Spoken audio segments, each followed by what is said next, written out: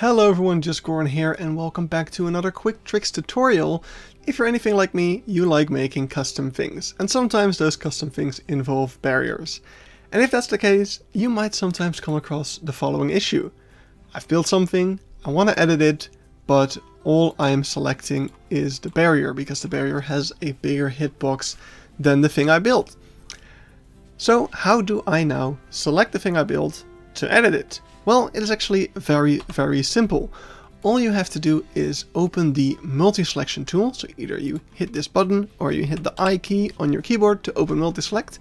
And now using the multi-select tool, you can actually click that thing that you've built. But of course, there still is no way to edit it right now.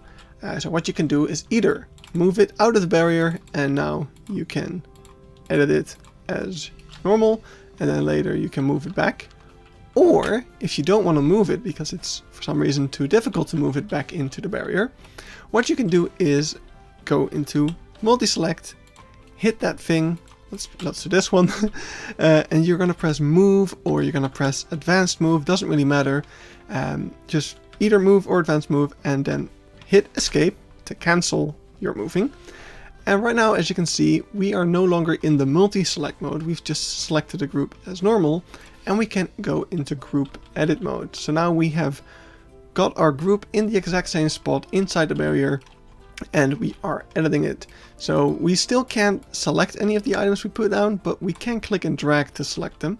And now we can edit our group as much as we want. So yeah, that is how you can select and edit building objects stuck inside of a barrier.